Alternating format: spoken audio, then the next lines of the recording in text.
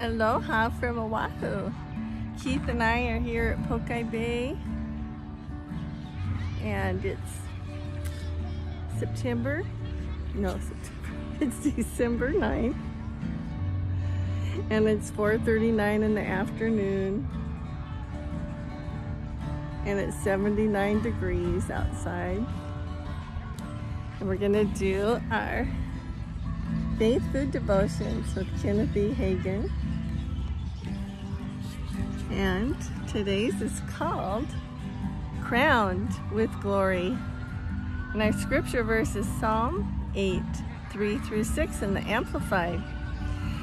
When I view and consider your heavens, the work of your fingers, the moon and the stars, which you have ordained and established, what is man that you are mindful of him, and the son of earthborn man that you care for him?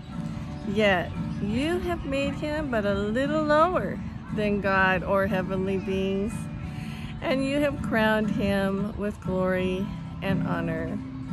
You made him to have dominion over all the works of your hands. So Kenneth Hagin goes on to say, God did not create man for death.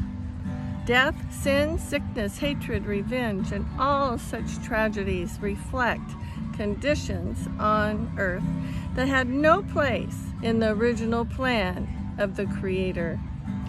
Man was created instead for joy, happiness, and peace.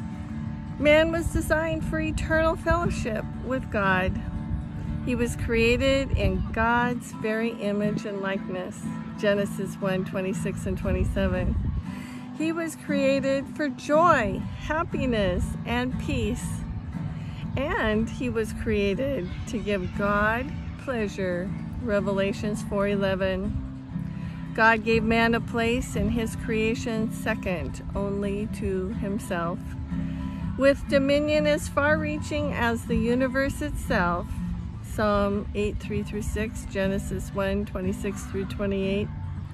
Adam was the master of himself, of creation, and of Satan. Adam did not have to yield to sin. He had a choice. Okay, I have a confession to say today, and I'll say it once, and then I'll say it again, so you can say it out loud with me if you want to. I will do what I was designed to do. I will do what I was designed to do. I will fellowship with God. I will fellowship with God. I will give him pleasure. I will give him pleasure. The Bible says that without faith, it is impossible to please God. It is impossible to please God. Hebrews 11:6. So I will walk in faith. I will walk in faith. I will not be dominated by sin. I will not be dominated by sin, sickness, fear, and doubt, or anything else that is of the devil. Sickness, fear, and doubt, or anything else that is of the devil. I choose to walk with God. I choose to walk with God.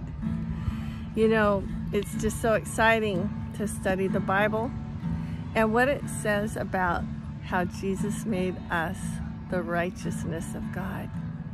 And 24/7, forever, when God looks at you and me, if we're born again Christians, if we're his children, he sees us holy and blameless and pure and clean. And we can have a clear conscience before him. And he says, now I want you to love people like I've loved you. I loved you when you were just and when you were unjust.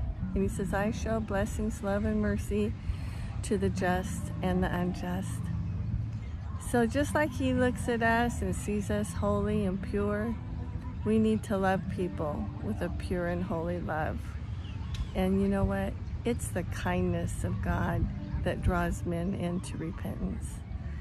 So be kind, be full of love, be thankful, that God made you his righteousness and reconciled you to himself through Jesus Christ, through his sacrifice, through his blood.